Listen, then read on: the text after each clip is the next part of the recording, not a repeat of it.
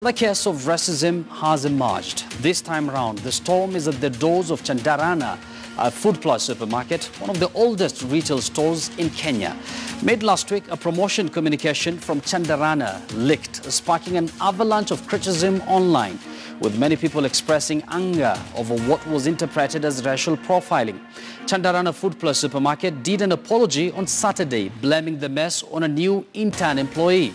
But the online pressure continued into the weekend, prompting Nairobi City County Governor Sonko to order for a cancellation of the retail store. That order only sparked more activity online, with people hailing and denouncing it in equal measure. And today, the director of Chandarana, Deepan Thakkar, wrote to Governor Sonko apologizing for the incident. We have been chasing an interview with the management of the retail store the whole day today, but they did not grant us an opportunity, despite promising to do so. Good evening and welcome to the program. This is the big story right on KTN News. My name is Yusuf Ibrahim, and tonight the misfortunes dogging Chandarana is one of communication flow, law and morality. And on the show tonight, I shall be talking to communication consultant Mark Bichachi, a lawyer Ashioya Biko. But before that, or before they can talk to us, let's cross over live to our lead reporter Sophia Wanuna, who has been out and about getting the facts on this incident. Sophia, good evening. Good to see you. Welcome to the program on this chilly Nairobi night. And it seems things are still getting hotter for Chandarana Supermarket, right?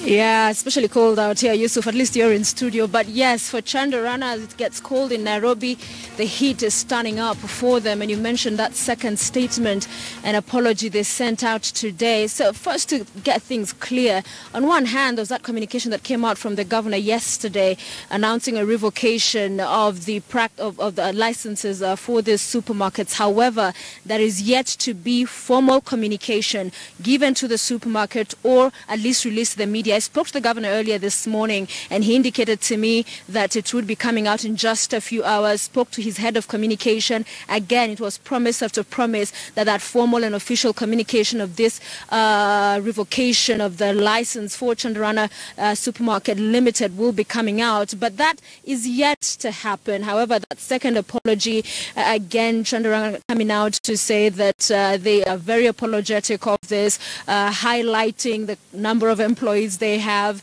the practice and the years they have been in operation in Kenya, again saying that this was inadvertent and that they are taking measures in as far as disciplinary action is concerned, because the outrage has been overpowering and has continued on up until this point. But as you also mentioned, yes, we've been reaching out to Chandarana themselves. Many calls have been made, many promises as well, but clearly all parties at this particular point careful to come out and speak, and so we'll have to wait to see how that plays out. But let's get to understand what the directive, its implications and its legality, because there have been questions around whether the governor has that jurisdiction. And tonight I speak with Advocate Steve Ogola. Thank you for making time for us.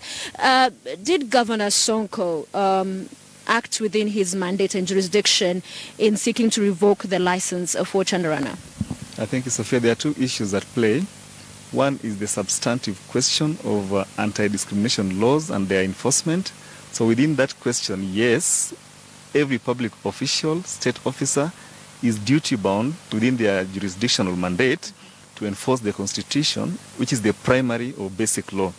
So at the substantive level, yes, he could do that.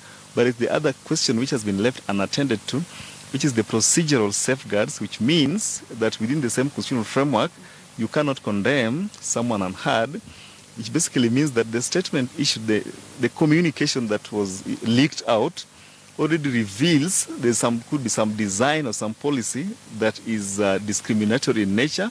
What the county government of Nairobi ought to have done in the first instance is to interrogate and give Chandarana an opportunity to respond to those allegations and then reach a conclusion whether this was a marketing strategy gone wrong, or whether there was in fact undisclosed communication that targeted or maybe conferred preferential treatment against a segment of the society, which in each case would have been unconstitutional for being discriminatory. Yeah. So in terms of the substance, yes, the governor is well placed to act. But whether he acted procedurally, whether he has acted procedurally can only be arrived at after Chandarana have been given an opportunity to explain their case. We have already seen Chandarana, and some have argued already they have made a position in admission by apologizing and, almost throwing under the bus this new hire, saying she's not proficient in English, it was horrendous. So in a sense, they're not saying it wasn't said. It is there, the communication is there, but they just excuse that with it's a new person who's poor in English. So haven't they admitted already? I think, to be honest, Chandarana's response is less than satisfactory for two reasons. One, the statement they issued, which passed the blame to a new recruit without explaining where that new employee got that philosophy from. Because you see, we must contextualize, and they should not take Kenyans for fools. So their comprehensive statement that they issued is a practical sense market response, because they have a niche and they need to preserve that. So if we say that was a PR exercise, it is not out of range, for, so as to speak.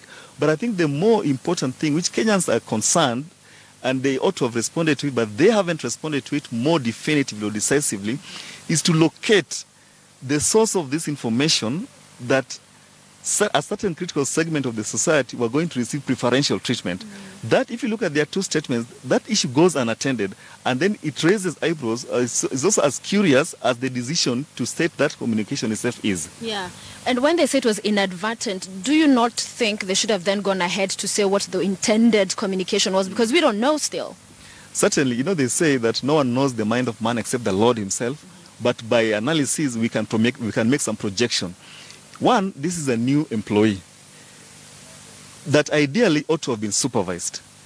She can't know, the employee cannot know the marketing strategy that the organization has unless it has been explained to them. So there is reason to believe that there may have been some policy to direct or maybe to target a certain market segment. So Chandarana, they ought to have admitted that and given a logical, rational explanation that says, listen, the intended communication was not captured as we had framed it. But to sidestep that issue and blame it on grammar, I think, is to take Kenyans for fools, and that is what Kenyans are rejecting. Right. So in the event, there's this official, formal communication, because I can confirm, Yusuf, we visited several of the supermarkets, Chandarana, they are operational throughout the day tonight. If they are shut down and this order is officially and formally in place, the directive is implemented by the police, what can Chandarana do after that? I think even before I respond to that, let me just laud Governor Sonko for in terms of the political significance of that action. He captures the aspiration of Kenyans and also the Constitution in terms of being relentless in ensuring that there's equality and equal practices without discrimination in the country, and especially in Nairobi County. So in terms of political significance, that he has done very well. However, if he goes ahead and revokes the license of Chandarana without due process, then certainly they'll go to court and they'll ask the court to review that administrative action for want of, not because it's not merited, but because it did not follow the laid down procedural safeguards. So I think my advice to the government would be, the county government, to interrogate further and give Kenyans a more comprehensive statement. We want to know, is there a deliberate design to confer preferential treatment to a certain segment of the society as against the rest of the population or not? Already, the statement, that leaked email is indicative of a movement towards that towards that preferential treatment. But whether it is dispositive of it, we can't tell until investigations have been completed. So it would be better that the county government interrogates this matter further, invites Chandarana to present their case, and then you can read between the lines and then make an assessment. Yeah. If they reach an assessment that, in fact, Chandarana was trying to implement a policy that was, in fact, discriminatory, even if they move to court, the court would not be able to overturn that. So the court would be testing any decision from the county government based on non-procedural safeguards. Did you give them an opportunity to present their case, to explain? If you didn't, then that decision will be reversed and you'll have to start afresh. Yeah.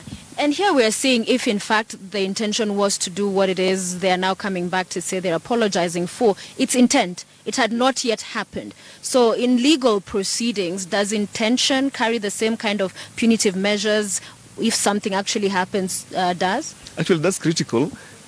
If you look at the level of the discovery of this communication or the intention, the kind of response that the county government is going to take must match the action itself. I think, as a lawyer, that revoking the license of Chandarana may be deemed to be excessive in and of itself, because then there was a policy being developed, if at all, to target a a certain segment of the society for preferential treatment, but it hasn't been implemented. It has been nipped in the bud. So maybe a warning can do, there has to be some halfway measures before you take that drastic action of revoking alliances. I would not want to argue against revoking alliances based on the kind of employees. Of course, the business is a going concern. If they have over 1,000 employees and the business is impact on 1 million Kenyans, that is part of their interest. It's a business, it makes profit. So first, it benefits the business. I wouldn't use that as an argument to shield Chandarana from accountability, but I believe the kind of response that the county government takes must match the level of violation that has, the progression. I think this matter had not progressed into actual discrimination. It was just being incubated, but it has been discovered and nipped in the bud. Yeah. So I think a stern warning or some kind of halfway measures would do, rather than a drastic action of an outright deregistration or maybe a revocation of their license. Yeah. And perhaps that maybe would speak to the back and forth and the dilly-dallying today, because I spoke to the governor, his officials, they all kept saying this statement formally is coming out, they're going to be served, the closure of the supermarkets will happen. It hasn't yet happened. So do you think they're scratching their heads trying to figure out how do we hinge this on the law? I think they should scratch their heads, because if you look at the design of governance that we have now, requires that you don't govern based on passion and discretion. You don't make decisions based on passion and discretion that you think there is a violation, then you jump into conclusion and you take action. No. You must interrogate, you must locate, and you must take an action that matches the level of violation. So the delay, although unexplained, may be necessary in terms of getting it right to avoid unnecessary litigation, to avoid an action, a decision that may be considered to be excessive. But I think overall, maybe in the coming days, a more decisive statement, a more conclusive statement will come out, and Kenyans will get to know what really is going on within that supermarket. Okay. Finally, in terms of discrimination, racial discrimination, the allegations around this particular instance, do we have clarity in law in as far as how those processes should unfold? Of course, certainly. This constitution that we have intends or seeks to inspire national renewal, disinheriting the old habits and old patterns, and ordaining a new framework that requires equality, respect of dignity, and recognition of dignity, self-worth of every Kenyan, so that people feel that they belong. So if there is a policy or a systematic discrimination, then that the law is disallowed, and the process is as follows. One, if it happens within the jurisdiction of Nairobi County Government, they can take action as they have done, because I said in the beginning that enforcement of the Constitution is the primary duty of all public officers and the state officers. So Nairobi County Government doesn't need another law. They can rely on the Constitution to enforce, because when you are registering or licensing, a business such as Chandarana, there is the presumption in law that they will comply with all national laws. You get. So if there is evidence that of non-compliance with the Constitution, discriminatory practices, then they can take some relevant action. Okay. Secondly, we also institute constitutional commissions like the National Commission and Integration Cohesion Commission. What they're supposed to do, let them take this and try to map out. Let them find out within the businesses that we have, are there a deeper underlying problem, not just within Chandarana, but within all the businesses? Do Kenyans feel included? They feel equal? Do they feel safe? And what are the mechanisms or measures that can allow for anonymous reporting? We don't know how this email was leaked, but at least it's a good thing that it was leaked, because then now we get to know the issues that are going on in there. I think this is what governors and other state officers should capture and seek to address. All right. Many thanks. Steve Ogola, advocate. Always a pleasure. And Yusuf, I'm sure your guests in studio as well will be weighing in on this one, as Chandarana will continue to try and figure how to get out of this one unscathed. If that is possible, it's about time, and we'll see what it brings out. Thank you very much, Sophie. I think now you have a chance to go and keep warm. Many thanks for that. And speaking about our guest in studio, we have another lawyer in studio with us. That is Ashioya Biko and communication consultant Mark Bichachi. Good evening, gentlemen, and welcome to the program. So, Mark, let me begin with you. Away from the legal stuff, we're going to address that in the second part of this program.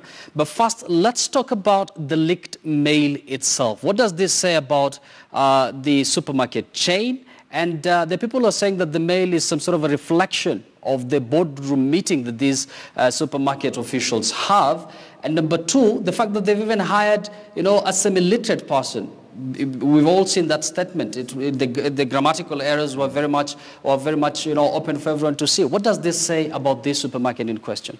It says quite a lot. First and foremost, let's understand that anyone in marketing is a public-facing official. That means that they interact with the public, and therefore they are in charge of communicating to the public. Now, if this person whose entire job is to communicate cannot speak English, that tells you that already we've got a racial discrimination problem. Why?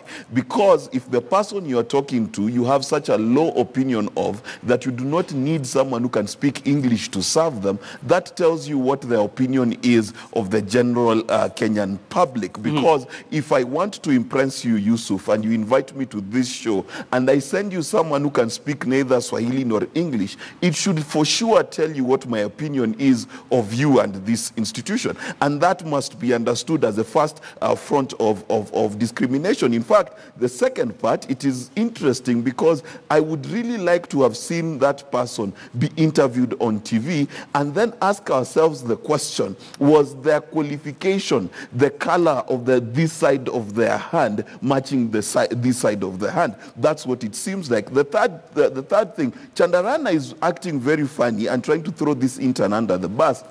Yet the email clearly states that they're gift vouchers. Now, if they're gift vouchers, it means there was a procurement manager involved. It means there was a finance manager involved. It means it has the benefit of the support of the board, because at the end of the day, someone has to sign off on it. Such an email could not go out without that kind of thing. The second thing is this, the third thing rather.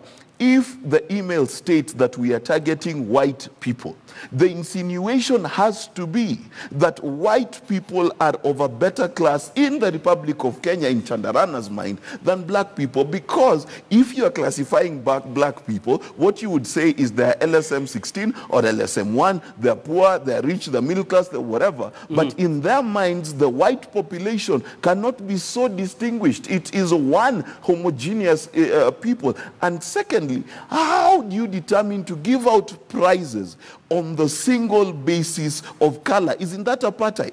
That if you walk it to Chandarana today and you are the right color, you deserve a prize, whereas if you are my hue and tone, then you do not deserve the prize. That is discrimination par excellence, because the truth of the matter is, if there was a competition of some sort, we would talk about an equal thing. But when you say that these raffles, these gifts are targeted at white people, that is discrimination. Mark, we're going to probe further their communication strategy, if they have one, and perhaps the chain of communication that supermarket. But let me bring in lawyer Ashoya Biko. Lawyer Ashoya, we're going to talk about the legal stuff shortly. But first, I'd like to hear your opinion on this. The fact that the supermarket has, apologized twice. They've written a lengthy statement on both occasions, and they've also promised to take action against the said official who wrote that mail. Is that enough, or are Kenyans, asking too much from this chain of supermarket? I think this evening, let me play the advocates, the devil's advocate, and probably come to and say something about, to be on the side of Chandarana, because I think so much has been said. I know Kenyans expect so much that ought to have been done by Chandarana to try and mitigate probably something that they never anticipated would take the angle that it has taken. But then I would want to say that morally, I think Chandarana have done the best that they could have done to try and mitigate everything. There's been so much communication. You remember the very first time this thing came out, it actually came out on Twitter. And Twitter and Kenyans on Twitter was so harsh and so hard on Chandarana. And they really came out to try and explain themselves. They've even, given an official apology, from the management of Chandarana. But then looks like Kenyans are not having enough of it. So from strictly on a moral point of view, I think Chandarana have done their best. They've done their best to try and explain themselves, in as much as my friend Bichachi will try to say that they're trying to throw the... and I'll give him a chance to react to that shortly. But first, hold on to that thought. The question is, how did the whole Chandarana communication problem begin? We have some infographics for you. We're going to get that on your screen shortly. That is the making of Chandarana mess. Yeah. Let me just go through the infographics shortly for our viewers. And on July 26th, that is 2018, communication with racial remarks leaks followed by massive online criticism. Then on July 28th, that is just 2 days after that, Chandarana Food Plus issues public apology in a statement. We're going to get quotes from that statement shortly. And on July 29th, 2018, Nairobi Governor Mike Mbuvi Sonko announced he has revoked the license of the retail store. And on July 30th, that is today, Chandarana Food Plus writes to Governor Sonko apologizing for the communication goof. Now, over to yet another infographics that we have for you. The promotion communication has been widely interpreted to be discriminatory. That is what the food chain says. And Chandarana Supermarket, they say, has reviewed the communication and agrees the message inadvertently profiled some of our customers. They continued saying that the management has commenced a disciplinary process on new employee who authored the communication. The process will help address the matter conclusively. They further said that Chandarana Supermarket is a leading employer in Kenya with 1,246 employees on its payroll, and only 35 are expatriates.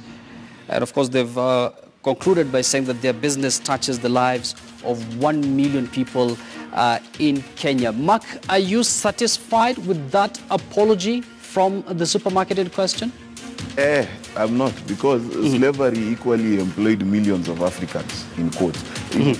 The number of people you employ does not necessarily shield you from being racist. And to me, the racism here is clear. The racism is also clear in the communication thereafter. What do I mean? The number one, they're asking for forgiveness, and yet they've not stated any action they've taken against these employees and those employees that participated in making this a reality. There's no way this particular employee was able to give those offers without due process. So they've not paid that price. The second thing is, the truth of the matter is, we live in a country where the self-esteem of the Kenyan is sold every time to the highest bidder. So we must, as a country, take a stand and realize that you cannot be bullied in your own home. I lived in South Africa for a while, and I was quite bullied by the white population because I lived in a predominantly white neighborhood for simply being black.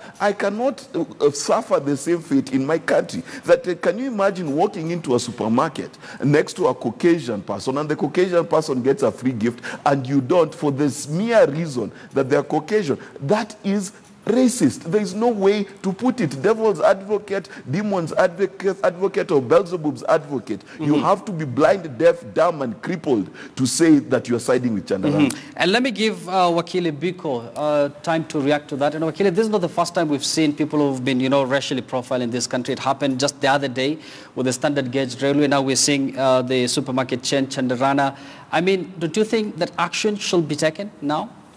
Would it be any different if Chandarana came out in the open today and said that, hey, we've fired the intern who actually wrote that email. We've fired the manager who was supposed to be supervising the intern who wrote that email. My question is, would it be different if you look at what you've played just a few minutes ago and how things have turned out from the day that that email came out to the public, to the day, to actually today, when they've actually given their apology twice.